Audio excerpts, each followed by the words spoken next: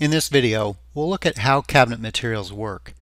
You can apply the materials in 3D or through the cabinet's dialog on the materials panel. Let's begin with the first method in 3D, which is probably the easiest and most visual way to change your materials. From this 3D view, let's walk through the different ways you can apply your materials to your cabinets.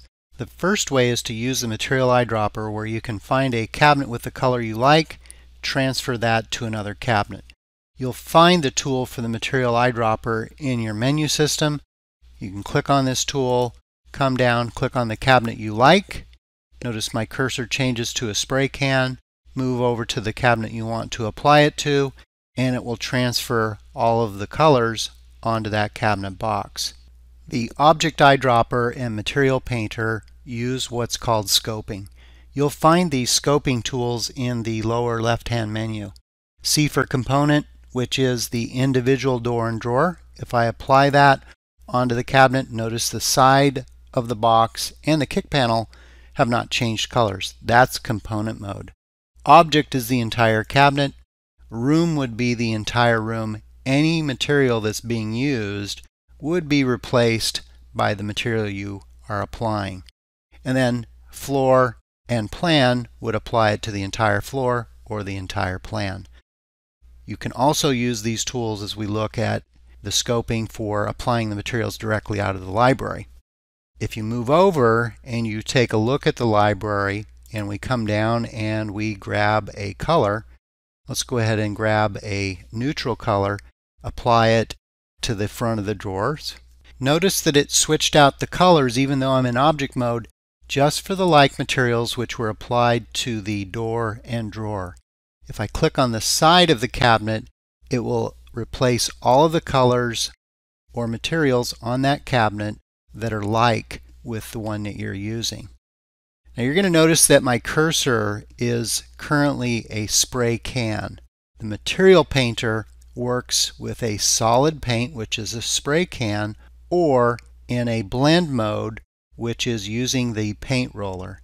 So if I switch it over to the paint roller and click on the far left cabinet, you can still see the wood grain through, and it's more of a blending color with the material. It allows you to still see that wood grain through the material when you're in the blend mode.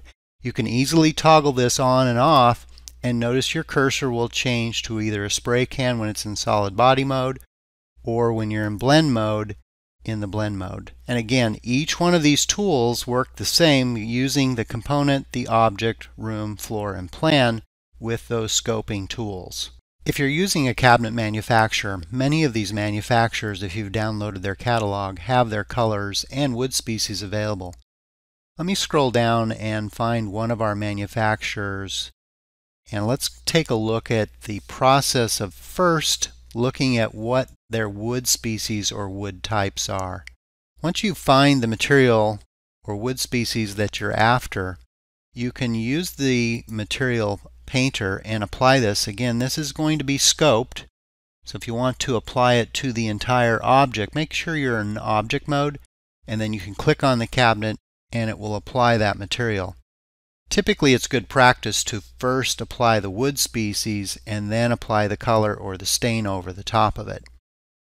For this cabinet manufacturer, they also have their finishes available. If we come down and take a look at their stains, you can see the various stains that are available, and if we come down and click on one of these, the first thing I'm going to want to do is make sure that I'm in the stain mode.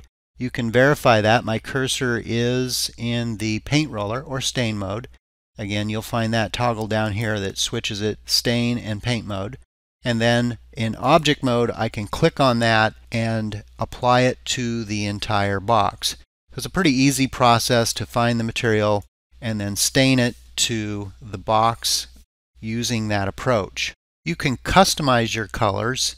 Even though this is a manufacturer color, let me show you the process of how to customize this color. If you have a photograph, and I'll just bring one over on the side of my screen, of a particular color, you can adjust the materials using this color swatch. Let's take a look at the process of how this works. I'm going to slide this over onto my second monitor. Using the Adjust Material Definition tool, It's the picture of a rainbow as I kind of hover over this. It's called Adjust Material Definition. Let's come down and click on the unfinished color that we were using from the manufacturer. And I'm going to come up here and select the color. And at this point, this will bring up a color selector. I'm using a PC. It looks very close on a Mac, but slightly different. In here is the Eyedropper tool that I can actually click on and then move anywhere on the screen that I want. And you can kind of see that my color adjuster is changing over here as I move this around. Now I'm going to slide this over to my other monitor, that color swatch, and I'm just going to grab the brown color off of there. You can adjust the tone up or down depending on what you want. And now I can create a custom color using this brown. And then the next thing I want to do is make sure on the texture panel that it's marked to be blend with texture. That way it will actually still allow the wood grain to bleed through that stain. And once you've done that, you've created a custom color over the top of it. Maybe a very quick way if your client has a picture or photo that would be appropriate for that design process. The Adjust Material Definition tool will also allow you to change the direction of materials.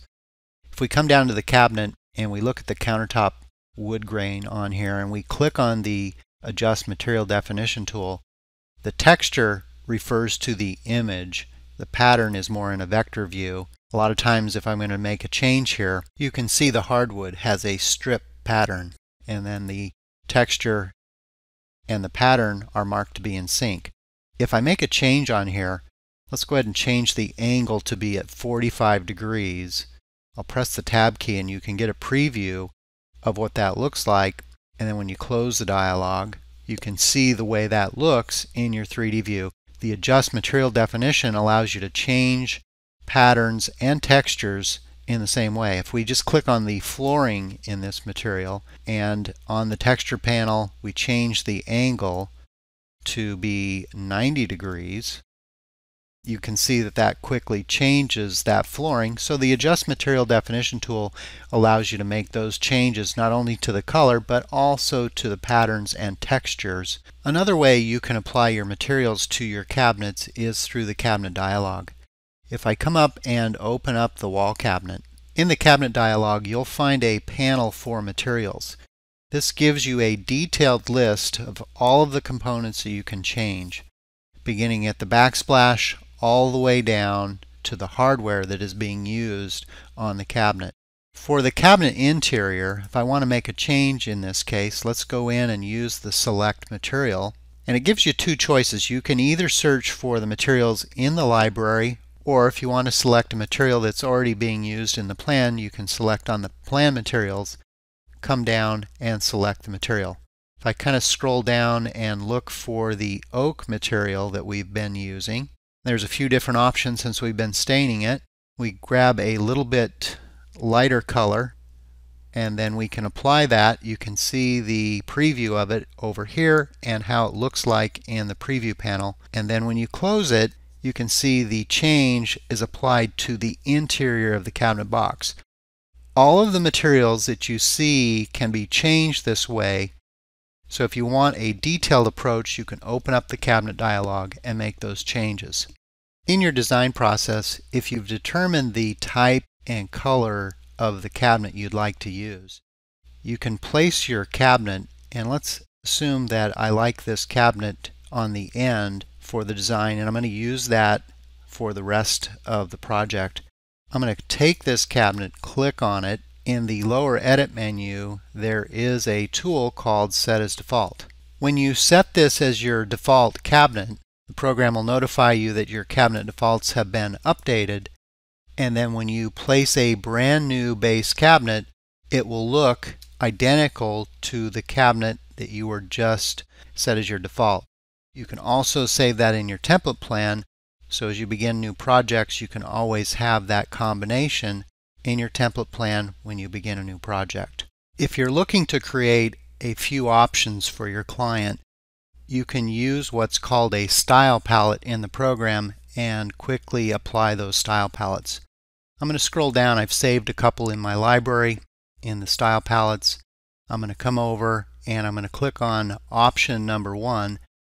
Style palettes have the material properties for your cabinets, your rooms, your doors, and your windows. And again, it also has scoping. So if I switch this over to the room mode, let's zoom out just a little bit and click inside the room, it very quickly applies that option into that room with a single application. You can learn more about style palettes by watching the specific video on using that. These are the different methods you can use to apply your cabinet materials. Have fun creating your design, and thanks for watching the video.